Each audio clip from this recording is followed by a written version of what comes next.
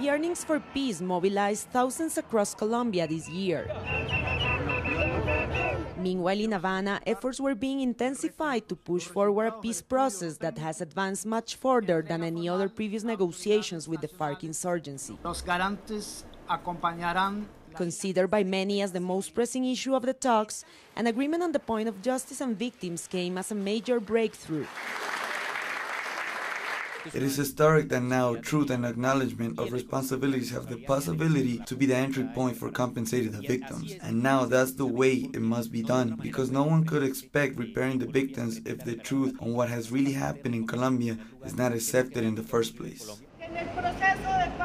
Within an agreement based on reparations, guarantees of non-repetitions, and truth for the victims, all actors that have been involved are now expected to acknowledge their responsibility in a conflict that has left over 7 million victims and deep wounds. After 30 years of one of Colombia's most traumatic events, President Santos accepted the state responsibility and apologized for the forced disappearances during the 1985 military retake of the Palace of Justice. Hoy reconozco la responsabilidad del Estado. In a much more private and far more significant ceremony for the victims, the FARC asked the people of Bojayá for forgiveness for the 2002 events, when a homemade projectile aimed at paramilitary troops exploded instead in a church, killing dozens. Por quienes ojalá algún día seamos perdonados. The damage inflicted upon the community and its members is literally irreversible, but that does not mean that the past cannot be overcome, and that this acknowledgement of the victims cannot be led to their empowerment as well as their future prospects.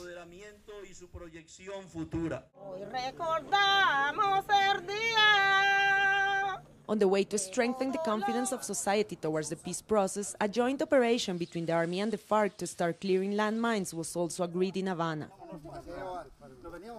It was the first time Colombia was seeing battlefield enemies working together to create conditions of peace in the rural war zones.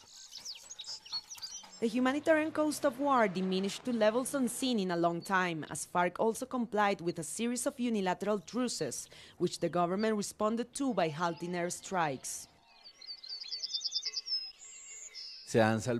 Many lives have been spared, tranquility has returned to many places in the country, and this is no doubt has to do with the FARC's decision to advance further on a unilateral ceasefire, and in general with all the peace process in Havana has brought with.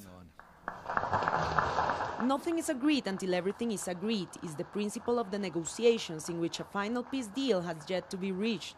However, this year brought for many a slight glimpse of a Colombia other than the one at fierce war.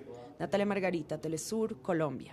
Podemos dar a estos familiares